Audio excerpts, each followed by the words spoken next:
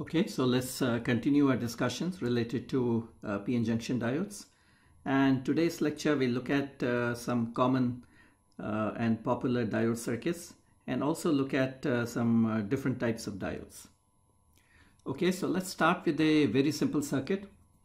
So we have a diode and a resistor in series. And when we apply a voltage like this, and we would like to know the relationship between V out and V in.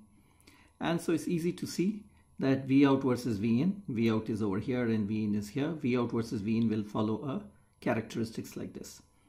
And the reason for this is that when V in is small or even negative, let's say. So when V in is negative, it's obvious that the diode will be reverse biased and will not carry much current. And therefore the drop across R1 is negligible and V out will be equal to V in. So that's why we see this line of slope equal to 1. Even when V in is positive, strictly speaking, whenever we apply a positive, so there will be a positive voltage here, the diode will be forward biased. But let's look at the characteristics of the diode. And let's say, for the sake of discussion, this is the characteristics shown here of this particular diode. The current is in log scale, and this is the voltage across the diode. So let's say we are somewhere here. Let's say we have applied 240 millivolt. So at 240 millivolt, the current across the diode is 1 microamperes. Current across the diode. So the point is that when we have 240 millivolt across the diode, the current is 1 microampere. So 1 microamperes multiplied by 1K will give us 1 millivolt. So the output voltage here will, or the input voltage required would be 241 millivolt. So the output voltage is 240 and the input is 241, basically meaning V out is still equal to V in. So at this point, even though the diode is forward biased, but the current through the diode is very small and V out is still equal to V in.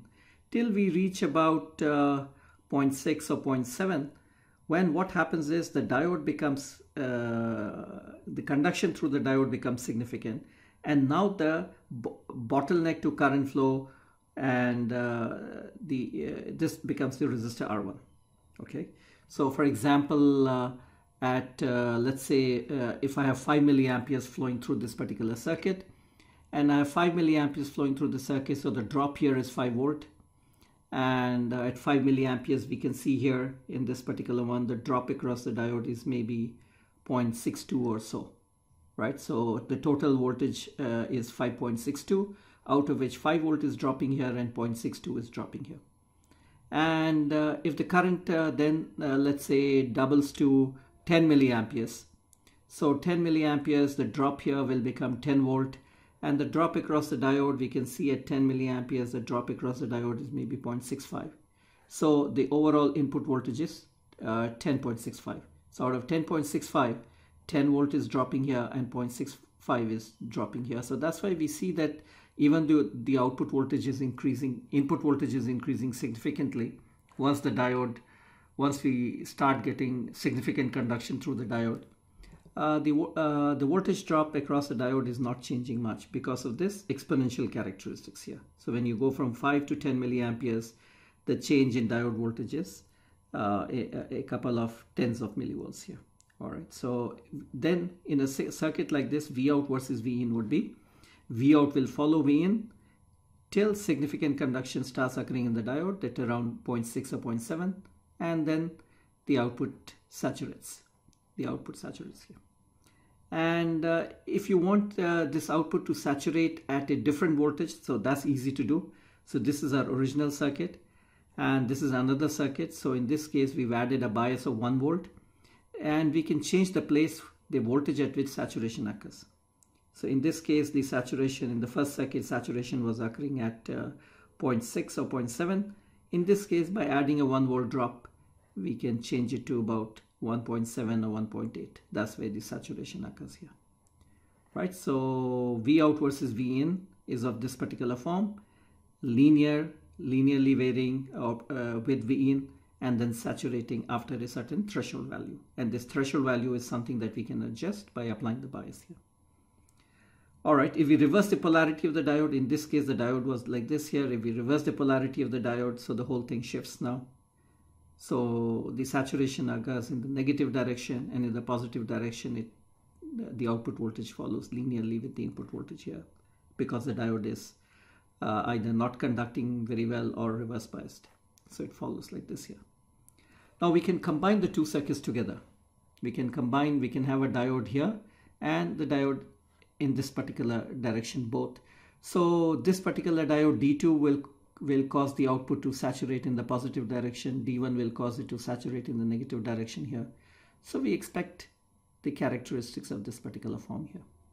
And each one of those threshold points from points minus 0.7 or plus 0.7, if you want to shift it, you can attach biases here. So for example, if we attach +1 and -1 here, we can shift it like this here. Now the saturation is occurring at around minus 1.7 or so and plus 1.7 or so here, right? The saturation is occurring at that particular point. These circuits, we call it as clipper circuits, and where such output follows the input, but then beyond a certain threshold, the output saturates. And similarly, in the negative direction, the output follows the input, but beyond a certain threshold, the output saturates. We call them the clipper circuit for the following reason. Suppose instead of a DC now, I apply a sinusoid. So the input is a sinusoid. In this case, we are applying a 4-volt sinusoid here, the blue line, 4-volt sinusoid. So what will happen is V out will follow V in till this particular branch turns on at around 1.7 or so. So V out will follow V in. So that's what we see. The red graph, V out follows V in. But after about 1.7 volt or so, the output will saturate, and so the output saturates here. So it's as if this part of the waveform, input waveform, has been clipped. It has been removed from the output here.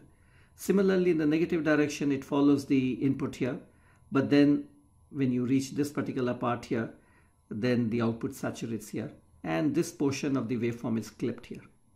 So these are clipper circuits, and we can clip at 1.7, or if you want to clip at 2.7, you change it to 2, and you can, by varying these biases, you can clip it at different voltages that are there here. So these are useful circuits if you don't want let's say your device, let's say, can tolerate only maybe 2 volt, and beyond 2 volts, let's say the device can get damaged or something of that sort may happen. So you can clip it at 2 volt here by applying, let's say, at 1.3 volt here, 0.7 and 1.3 will clip it at around 2 here. So these clipper circuits are useful, and you can do this with the help of diodes, diodes that are there here. All right, so let's look at another circuit, a clamper circuit. So the idea here is as follows. So it's a capacitance and a resistance. In this case, this is let's first look at this simple circuit here, which we recognize as a high-pass filter. So let's apply a 4-volt sine omega t, frequency of 100 Hertz, and the value of R and C have been chosen such that you can calculate the time constant. RC is 10 to the power 3 multiplied by 10 to the power minus 4, so 0.1 second. And the frequency is considerably higher, and therefore in the available time, so the time period here is 10 to the power minus 2 second. So in the available, and if the time constant is 0.1 second, it means that the capacitor will not be able to charge or discharge. And it's for that reason that the capacitor would practically act as will be transparent, and V in will effectively pass through. Or in other ways, what you can say is that 1 over omega c, if you want to calculate, 1 over omega c will be much smaller than 1K, and therefore the drop here is negligible. And that's why we find the input is in blue and the output is in red, and they superimpose on each other, right? So that's a high-pass filter. But things become interesting if I add a diode to it. So let's add a diode in this direction here. So now what would happen is, in the positive direction, what would happen is earlier the capacitor, when the waveform goes positive, the capacitor could not charge because the time constant was too small. But now there is a diode here. So the moment the input voltage exceeds, let's say, 0.6 or 0.7 volt, the diode starts conducting. And once the diode starts conducting, it provides a very low impedance path. So the capacitor will charge up, and will charge up to about, if we take the drop across the diode as 0.6 or so, so it will charge up to about plus around 3.4 volt or so. Now let's look at what happens then. Now when you go negative or once the capacitor has charged up to 3.4 here, so let's look at this behavior here. So the blue curve shows the input, right? Plus 4, minus 4 here. So that's the sinusoid that we're applying. Now what happens is V out here. So V out, what happens is, note that V out, the diode turns on and the output voltage is a constant, 0.7 here. And so 0.7 here. So what happens is that this charges up to plus 3.4, 0.6 or 0.7 here, and 3.4 here. So the capacitor charges up to that. And then the capacitor then retains that particular charge, because once the input starts falling and going in the negative direction, the diode is reverse biased. And even though there's a resistor, but we've already seen the time constant is too large, so there's very little discharge of the capacitor. So effectively it means V in minus V out is fixed to 3.4, or V out then becomes V in minus 3.4. So it's as if the whole graph that you see here, V in the blue graph, is shifted down by 3.4 volts. If we had an ideal diode, this would have been 4 volt, and the whole graph would have been shifted down, and the whole graph would have been, the whole curve would have been basically in the negative direction. So in that sense, a negative clamper. All right, so this is what it shows here, that initially this is the same graph initially, but diode current is shown here. So the moment the input voltage exceeds about 0.6, the diode starts conducting. The diode starts conducting here, and the capacitance gets charged. Once the capacitance gets charged, the diode current falls to 0 here. And the capacitance then almost retains its charge once the voltage is going down and it goes negative. There's a little bit of discharge through this R1 here, and in the next cycle the diode turns on for a small while, a short while, to restore the capacitor voltage here. Okay. All right, so if we reverse the polarity of the diode, same thing happens, but then it becomes a positive clamper. So in this case, the diode will start conducting in the negative direction, and will charge up the capacitor to with this polarity shown here with minus 3.4, and then once it is charged up, the capacitor retains its voltage and charge, and so V in minus V out will be equal to minus 3.4, or V out will be equal to V in plus 3.4. So again, if the diode had been ideal, this would have been minus 4 volt, and this whole thing would have been V in plus 4 volt here. So the whole graph would have been shifted up, like you see here. The blue one is the input, and the whole graph has been shifted up in the positive direction here. Is a positive direction here, and there's very little negative component. The negative component is only the diode drop that you see here. And with the ideal diode, there would have been no negative component at all, and the entire voltage would have been positive. Okay, so that's a interesting circuit where you can shift the whole graph in the positive direction such that there is no negative component at all, or shift it in the negative direction such that there's no positive component at all. So you can do these things with a capacitor and a resistor and a diode like this. This is a circuit that we had seen earlier. It's a peak detector circuit simply with a diode and a capacitor here. And so the idea is again same as the input. Let's say the capacitor is initially uncharged. So what happens is the input, positive input here, will turn the capacitor on, and the capacitor will charge up. But the moment the input starts falling, the diode is no longer conducting, and the capacitor will retain its charge till the input again exceeds the capacitor voltage here. Then again the capacitor will charge up, and then it will remain there during all this phase because the diode is reverse biased. The capacitor voltage is larger than the input voltage here. Then again, if the input voltage happens to become larger than the capacitor voltage here, then again the capacitor will charge up to that particular voltage here. So like that, the capacitor voltage follows the peak of the input here. So whatever is the peak voltage received so far, the capacitor voltage is equal to it, if we assume that this is an ideal diode then. So this circuit then is a circuit which can find the peak value of the input voltage that is there here. So it's a peak detector circuit. The next circuit is also interesting. It's a voltage doubler. So we have a sinusoid 10 volt sine omega t, and from 10 volt sine omega t we'll generate a voltage, output voltage, which is a DC, which is equal to 20 volt, right? So the circuit is shown here with a capacitor and a diode and another capacitor here, and this is the behavior of the circuit here. So again, in blue we have the input, and in red we have the output here.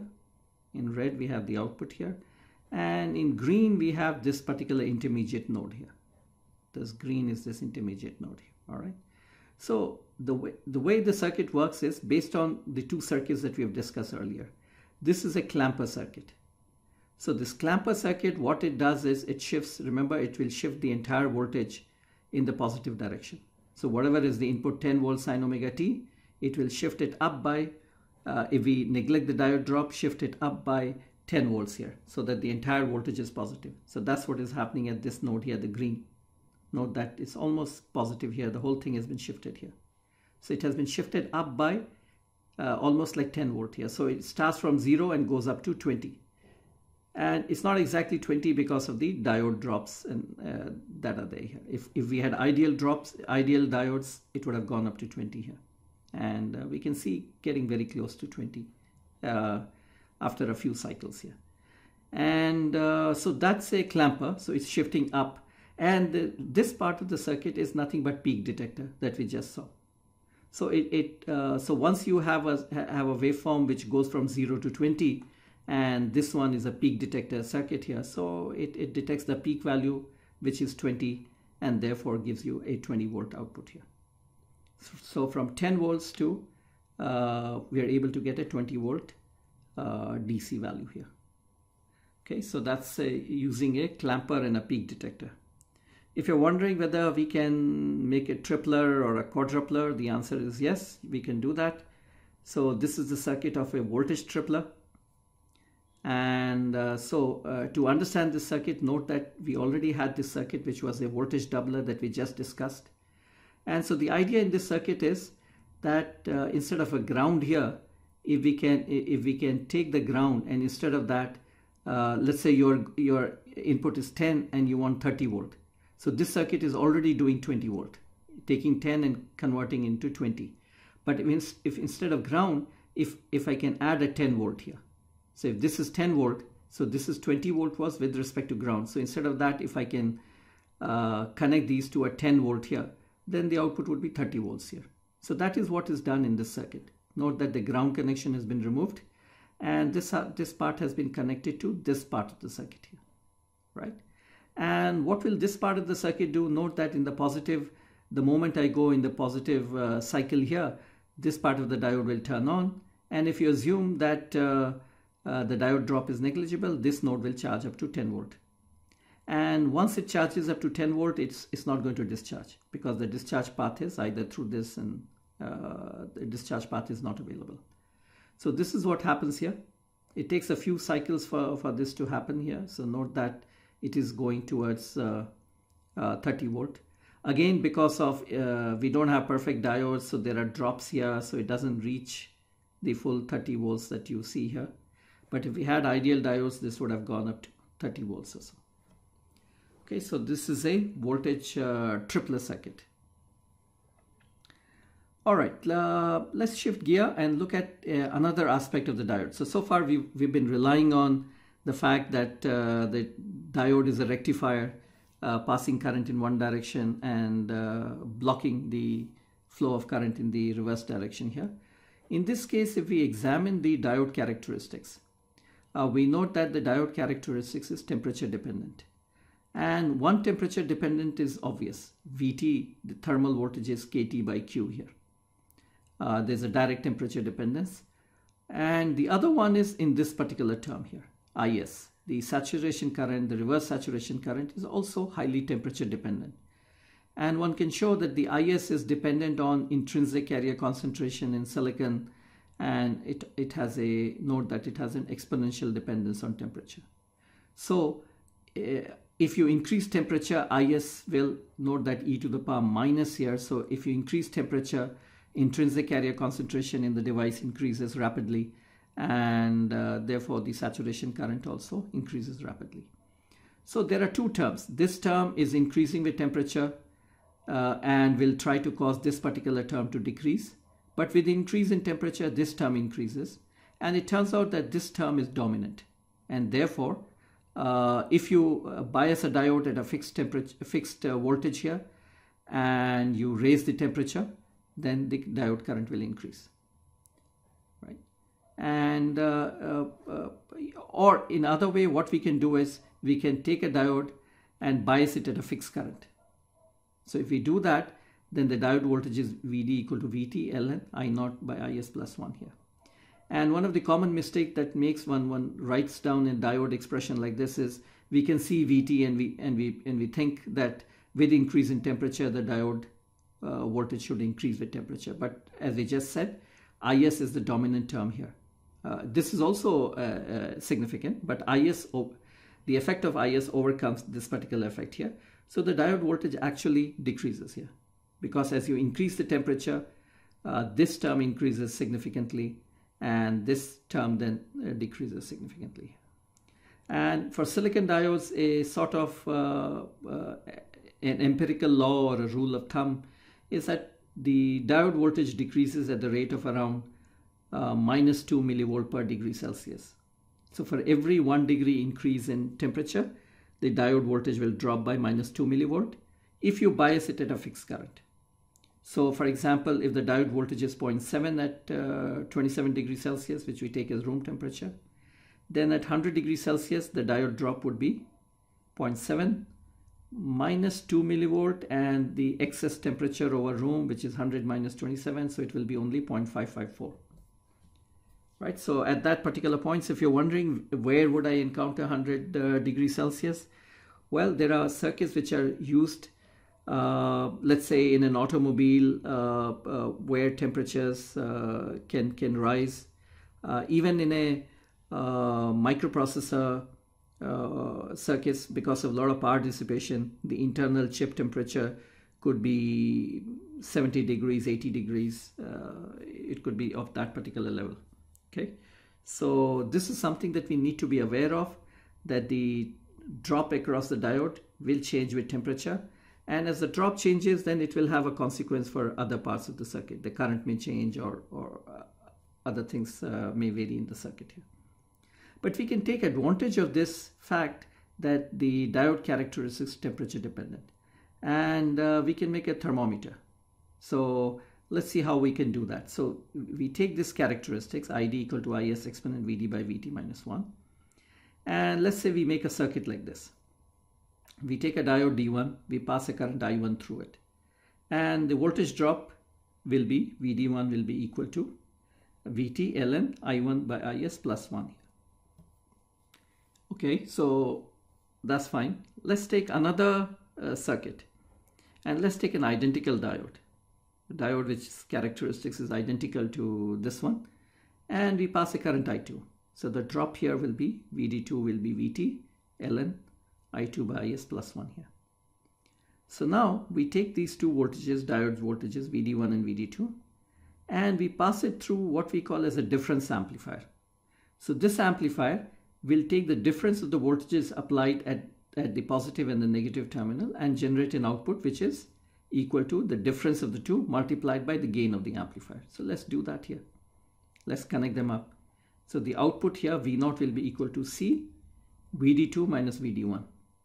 So let's subtract the two together. So once we subtract, we get V0 equal to C K by Q ln I2 by I1 multiplied by T. And note that all the terms are constant. C is related to the gain of the amplifier, Boltzmann constant, charge, the ratio of the currents I2 by I1, we could make it 20 or 100 or so. So everything is fixed, which means that I get an output voltage which is directly proportional to the absolute temperature.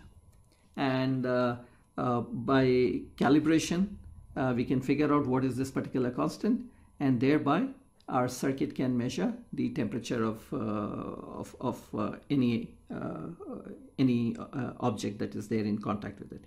So the object, of course, has to be in contact with the diodes that are there here, the two diodes.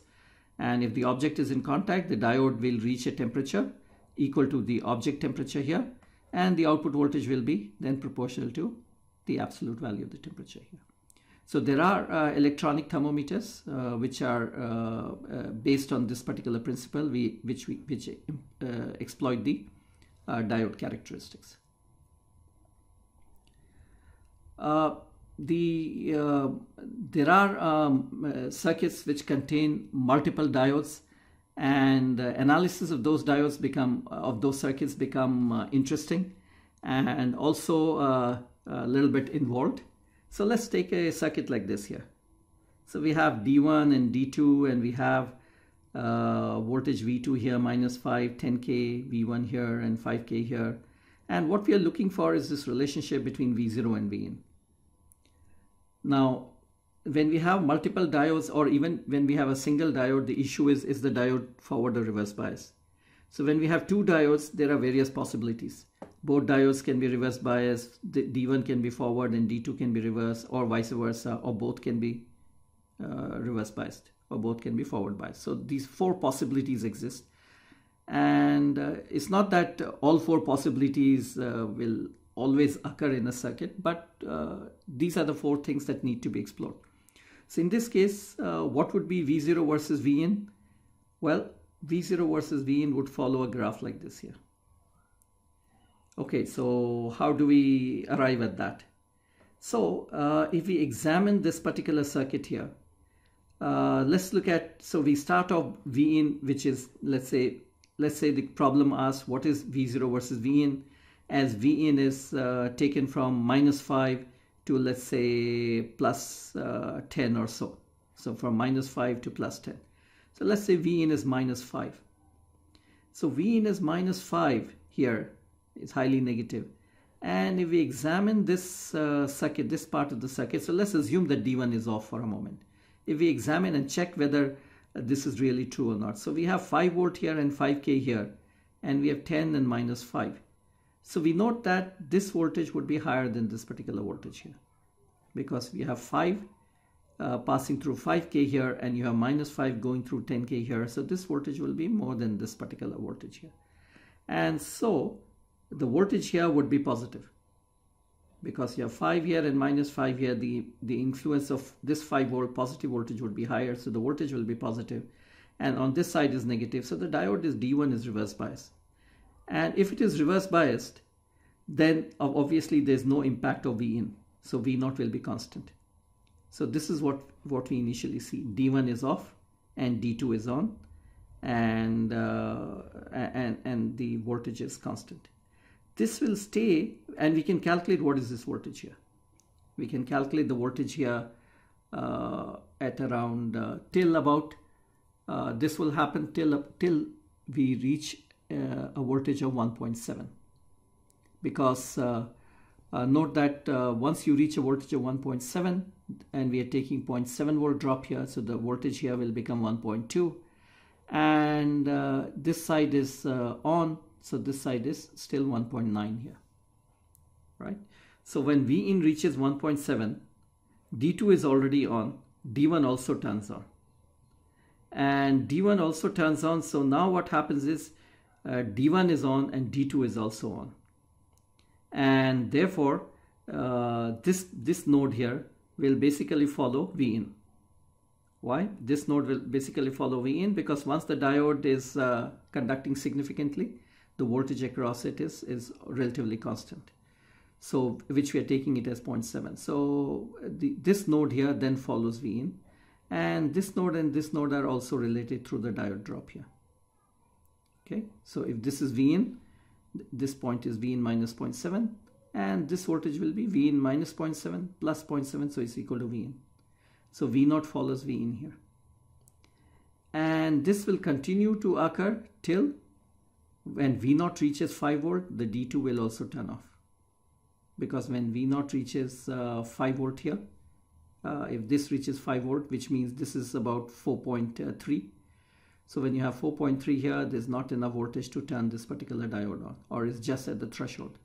So D2 turns off, and once D2 turns off, again V0 is disconnected from Vin, so it becomes constant. V0 is disconnected from Vin, and V0 is simply equal to the voltage that is coming from here. Alright, so when we have multiple diodes and resistors and voltage supplies, things become interesting, and the analysis becomes a little bit involved. But at any time you can assume that a particular diode is on or off, and start on that particular basis, and then you can check whether your assumption is correct or not. So as an example, we can take, okay, so that's the summary. D1 is off, D2 is on, both of them are on, D1 is on and D2 is off here. Okay, so the next circuit is over here, and in this case Vin is here, D1 and this part of the characteristics is shown, and we have to so the output voltage versus input will follow a graph of this particular kind here. So note that when the voltage is negative, the voltage is negative here, so both diodes, this diode will be on here and this diode will be on because of this 5 volt here. And I will leave it to you to verify this. Both diodes are initially on. As Vin increases, eventually D2 turns off. As Vin increases here, D2 turns off. As Vin further increases, eventually Dn also turns off. So this is what is happening here. Okay. Anyway, so that's one needs to figure out which diodes are on and which diodes are off at different voltages, and based on that one needs to draw the characteristics here. Okay, so one starts from let's say highly negative value here, and then figures out that both D1 and D2 is on, and therefore this is constant, and then one finds out at what point this condition then stops to occur, and one will see then that D2 is turning. As you make Vin more and more positive, D2 will eventually turn off here. All right, so let's look at some other diode types. So Zener diode is a very interesting diode, and that is commonly employed in whenever we need a constant voltage drop somewhere in the circuit here. So it's a diode specially designed to operate in reverse bias and in the breakdown region here. So normally we operate many diodes in the forward bias, and in the reverse bias we stay in this particular region. But Zener diode is a diode that is specifically designed to operate, well, you can operate it here, you can operate it here also, but the advantage of Zener diode is that you can operate it here. Normal diodes, you should not go into the breakdown mode because uncontrollable amounts of current may flow and they may get damaged. So for normal diodes, we stay in this region here and we stay in this region. But Zener diode, we take advantage of this particular part here. And the advantage of this particular part is that the diode is in the breakdown mode, and this part of the characteristics is very, very sharp. And so very sharp here, so you can see that the voltage is almost constant, even though variable amounts of current may be flowing here. The current could be 1 milliampere, the current could be 10 here, the current could be 50 here, but the drop is almost the same. So Zener diode in this place acts like a constant voltage drop device here. And this voltage here is what we call as the Zener voltage here. So Zener diodes will be, if you want to purchase Zener diodes, you will purchase it according to, for example, the different kinds of Zener voltages. You can get 3 volt Zener voltage, 3, 4, 5. I'll just show you a data sheet. And this part is ideally a vertical line, but in practice it has a certain slope here, so it has a certain resistance here. So the slope is del I by del V will be equal to RZ, which is the resistance of the Zener diode in this particular region here. So this is the symbol of the Zener diode here. So to distinguish it from regular PN junction diode. And note that Zener diode will conduct current in the reverse direction, if the voltage across the Zener diode is equal to Vz or a little larger than Vz here. Okay, but if you are in this region, the Zener diode will be like a normal diode with basically with practically like an open circuit. And in forward direction, the Zener diode is like a normal PN junction diode. Okay, so we think of Zener diode, once you are in that vertical region, steep region here, we think of Zener diode as almost like a constant voltage, like a battery. The drop across it is a constant. So we model it, electrically we model it like this. And if you want to be more accurate, you can include a resistor RZ also. So many times, to keep our analysis simple, and because RZ is pretty small, we'll neglect that and we'll model Zener diode as a battery of a value equal to Vz. Note the polarity that is there here. But you have to make sure that you are in the breakdown mode here. Okay, so that is something that we need to do it. So for example, if we look at 10 volt here, let's look at the circuit. We have 10 volt, we have an R, and we have a Zener diode connected. So it's obvious that note that the diode is reverse biased. The 10 volt will reverse bias the diode. Are we in that breakdown mode or not? If you're not in the breakdown mode, then the current would be negligible. I would be 0, and therefore this entire 10 volt will come here. Now Zener voltage is 5.6, so we know that we will go into the breakdown mode, right? So it is operating in the breakdown mode, and in the breakdown mode, what will the Zener diode act like? Basically like a battery of a value 5.6, right? So the current that will flow is the 10 volt minus Vz by R, and you know, if Vz is 5.6 and you want a current of let's say 3 milliamperes, right? So then you can find out, you have to connect 1.47 kilo. And there would be a power. Note that normal diodes in the reverse bias, they don't have any, they have very little current, so there's very little power dissipation. In the forward bias, they have a lot of current flowing through them, but the voltage drop across the diode is small, and therefore the power dissipation is also not that large. It is significant, but it's not that large because the diode drop is small. But in the Zener diode case, the voltage across the Zener diode is significant, 5.6, and there may be significant current flowing here. So the power dissipation in Zener diode becomes important, and we need to make sure that the power dissipation in Zener doesn't exceed the rating that the manufacturer has provided. So these are examples of some Zener diodes that I've shown over here. Note that there are a variety of Zener diodes. So power dissipation is limited to, for example, for all these class of Zeners, power dissipation is limited to 1 watt. And let's look at the characteristics, some of the Zener. So note that you can get a Zener diode with 3.3 volt, 3.6, 3.9, continuously 10, 11, 12. You can get all kinds of Zener diodes that are there here.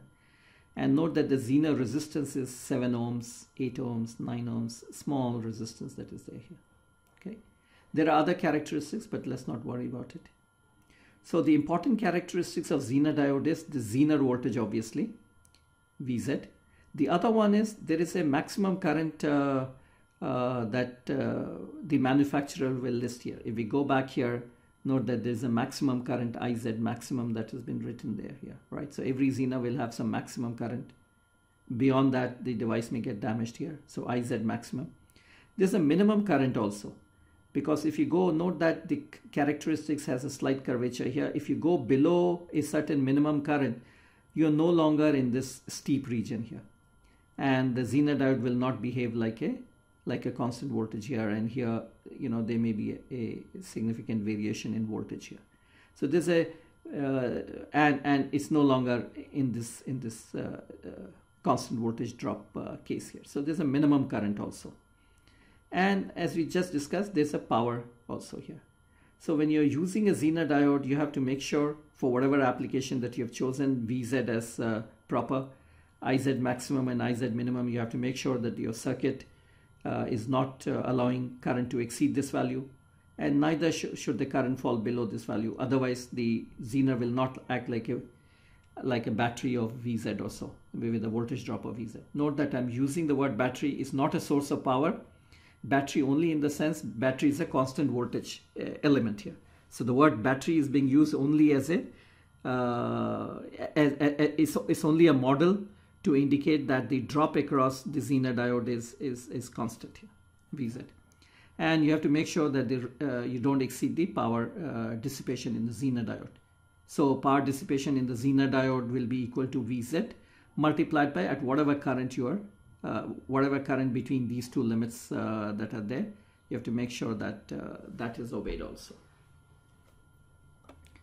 So a very simple circuit with a Zener diode, with a resistor and a Zener diode like this here. So note that in the positive cycle, so this is the input here in blue. In the positive part here, as long as the voltage, input voltage is less than, the Zener voltage is 3 volt. So as long as it is less than 3 volt, the Zener diode does not conduct. It's in reverse bias, and therefore Vout equal to Vin. So output voltage in red follows the input voltage here. The moment the input exceeds the Zener voltage of 3 volt, the Zener diode acts as a constant voltage element here of 3 volt here. So it is fixed here, 3 volt here. And the moment the input falls below 3 here, then we are no longer in the Zener mode of operation. So it acts again as an open circuit, and the output follows the input. Once I go in the negative direction, then the diode is forward biased. And in the forward bias, we have seen that at around this circuit begins to clip at around minus 0.6 or so. So this is what is happening here. Once it gets significantly forward biased, the output will become fixed at minus 0.6 or minus 0.7 or so, and will stay there. Okay. And in terms of Vout versus Vin, we have a curve like this here. So it is clipping, if you want to think of it, it's clipping at around Zener voltage of 3. In the negative direction is clipping at minus 0.7 or so. Alright, another kind of a diode which we are all familiar with are called light emitting diodes. So we are familiar with, we have a red light emitting diode and a green and a white. If we open up, if we remove this particular case, we'll see a piece of semiconductor which is basically a diode, and that semiconductor is biased, as you can see here. One side is anode and the other side is cathode here, so that passes current, and it's the current which gets converted into light here. So it's basically a PN junction diode. So let's see how it operates. So this is the picture that we had used earlier. We have a PN junction diode. This is the depletion region. P region has a lot of holes and we have a lot of electrons. So if we forward bias it, we had seen that the holes are injected into the N region. The holes find a lot of electrons, and the holes will recombine with the electron here. And when the holes recombine with the electron, what happens is a photon is emitted. Because when an electron falls into the conduction valence band, it gives this energy as a photon. Similarly, the electron here may go here, will recombine with the hole, and again you get a photon, right? So what is happening is the electrons are falling into the hole here, and you're getting a photon. The excess energy that was there is released in the form of a photon here, right? And so the is basically the energy gap, Eg, which decides the wavelength of the light, or the light which is emitted, that is there here, right? So a silicon PN junction diode does not emit light. One has to use other materials. For example, there are semiconductors which are called compound semiconductors, made up of 2 different elements, such as gallium arsenide, and so one has to use some other kinds of semiconductors to get light output here. And so this was the person, Nick Holoniak, who invented the first LED. This was in 1962, and it was a red LED using a compound semiconductor called gallium arsenide phosphide here. And I've put his picture up because he was also to honor my teacher when I was a student at University of Illinois at Urbana-Champaign doing my PhD. I took 2 courses with him on related to light emitting diodes. So and he himself happens to be student of John Bardeen, who invented the transistor.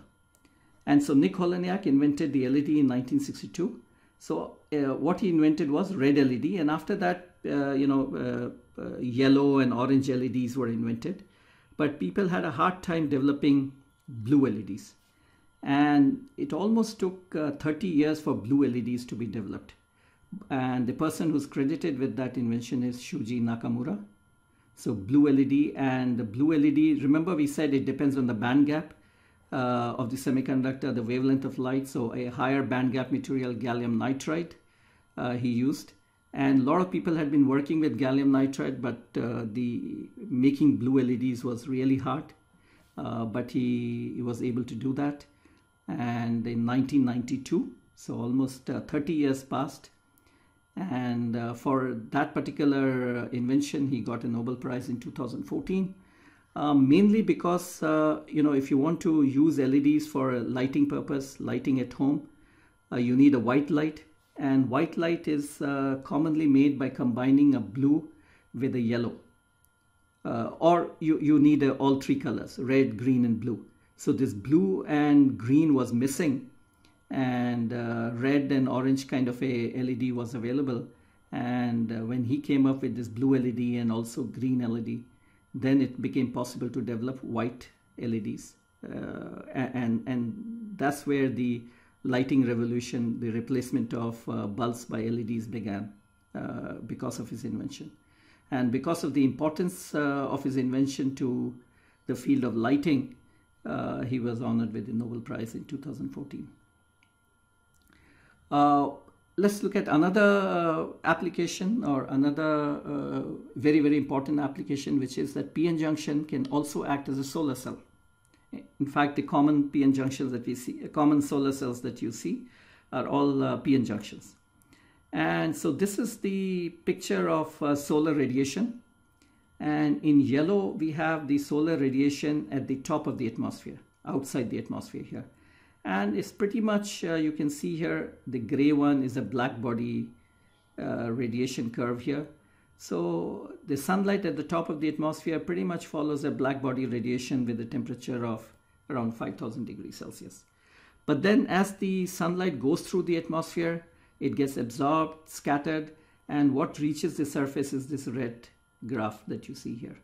So it's not only has a reduced intensity, note that this is in amount of radiation is being measured in watts per meter square of the area per nanometer, because it's a spectrum, so per nanometer of the wavelength here. And so you have all these absorptions occurring due to water and oxygen, so you have these dips that you see here. So the red one is the actual radiation which reaches the Earth's surface here. Note that a lot of radiation is in the infrared region here. A significant amount lies in the infrared, in something which is not visible here. And in the UV region, the radiation is fairly small, so it is invisible and is in the infrared region. Now, for the purpose of analysis and for the purpose of calibration, we have different standards for solar radiation. Now, we use the phrase AM0, air mass 0, to denote the intensity of radiation, solar radiation outside the atmosphere. Okay, AM0 here. And so that's about 1367 watts per meter square. The total amount of power or power intensity which is incident is equal to 1367. When the solar radiation goes straight, normal, straight through the atmosphere, normal to the atmosphere here, we call this AM 1.0, air mass 1. And this radiation, air mass 1, is 925 watts per meter square. Now, typically, the sun is not directly overhead. The rays will come at an angle. So they go through more of the atmosphere. And as they go through more of the atmosphere, they get absorbed more and the power decreases here. So one common standard is AM 1.5, and the power that is available is 844 watts per meter square. That's 48.2. Something that comes at an even greater angle, 60.1, that's AM2, which is 691 watts per meter square. So many times when the data on solar cells is being reported, The data is reported for AM 1.5 as a standard, that the amount of radiation that is there when somebody says this is the characteristics of a solar cell under AM 1.5, so the person is meaning that under AM 1.5 there's 844 watts per meter square available. That is there here. So solar cell, as we said, is a PN junction. So there's a P type and an N type. And so what happens is, the principle is very simple. We have a sun, and the photon comes from the sun, and the photon gets absorbed in the material, and in this case it generates. In the previous case the LED was based on recombination. In this case is based on generation. So you create an electron hole pair, and the hole goes to the anode, the electron goes to the cathode here, and if you complete the circuit and you want to light up a bulb, the current would flow and will light up the bulb here. Okay, except that this picture is flawed. A single PN junction will generate only 0.5 volts or so, or 0.5 volt or even less, and 0.5 volt will not light up a lamp like this, right? This kind of a lamp will require hundreds of volts to light up. So this picture is only just for the sake of illustration, and a single solar cell cannot light it up. But you can imagine that we can connect several solar cells in series, and then we may be able to light up a bulb. All right, so solar cell is a diode, and the diode, we have already seen diode characteristics is like this here, I versus V. But then solar cell is not a regular diode. There is a light falling on the solar cell, and the light is generating photons. So basically it's generating a current. So we should think of a solar cell as this diode along with the current source here. And this current source that is there here is because of the incident light. So this diode along with this current source is what is a solar cell. And we can connect a load RL. Note that we don't bias. This is a source of power, and so if we connect a load here, then this current here, part of the current will be absorbed here, but a significant part can flow over here. So the characteristics of the solar cell then is shown in this particular graph here. That's how the solar cell will look like, and it's easy to see why it will be like this. So if I put RL equal to 0, V equal to 0, so this entire current would flow through this here. And current going in this direction, we are calling it, let's say, negative. And if we make RL equal to infinity, then this current I is 0, and then this entire current would flow through the diode here. And when this current is significant, so this voltage around here will be equal to around 0.7 or so, or 0.7 or 0.6 or so. So this point will be 0.6 here, and this one will depend on how much intensity of the light is falling. All right, so this is just the opposite. This part should be VOC here, this part should be VOC, and this part should be ISC here. So short circuit current here and open circuit voltage here. So make that correction. And all right, so this is the characteristics of the solar cell then. Okay, and so let's make the correction here. Well, all right, so it's a bit difficult right now, so let's keep it as it is. So this is VOC and this is ISC. So obviously you cannot operate the solar cell here. If you operate the solar cell here, there is a current in the solar cell, but the voltage is 0, so there's no power. Neither can you operate it here. There's a voltage across the solar cell, but there's no current. So you operate somewhere here. You try to find out where can you extract the maximum power. So let's say this is the optimum point, Vm into Im. So that's the power which is extracted from here. So normally what we do is we write this as Vm into, if we are talking about power density, power per unit area, then we use current density. So Vm into Jm, and we can divide it by VOC into JSC multiplied by VOC into JSC. So this first factor is what is called as the fill factor. We'll not go into the details. So the power extracted from a PN junction is equal to open circuit voltage, the point here, short circuit current, the point here, and the fill factor. So let's look at an example here. So this is an example of a silicon solar cell under AM 1.5 radiation. So you can get a current of 43 milliamperes per centimeter square. 43 milliamperes per centimeter square. The VOC is 0.769. We said, you know, almost like 0.7 volt or so, so 0.769. And the fill factor is 89% or otherwise 0.89. So if we calculate the power that we can extract, if we take JSC here, VOC here, and multiplied by fill factor 43 into 0.769, so we get about 29.4 milliwatt of power. We can, if 100 milliwatt of incident power is there, our solar cell will be able to generate 29.4 milliwatt here, about 1/3 of the power. The remaining 2/3 of the power is either not absorbed or is wasted at various other places here. And this is one of the you know, we are talking about a highly efficient solar cell. Most solar cells would be considerably less than that. In fact, this is an older data. The best silicon solar cell is like 24%. And the common solar cells would have even lesser. The ones that one can purchase in the market are even lesser. So note that a single solar cell, if VOC is about 0.769, and if you're operating it here, maybe a single solar cell will generate only 0.6 volt here. And if you want higher values, obviously, then you have to connect several solar cells in series to increase the voltage. And if you want more current, you'll have to connect them in parallel.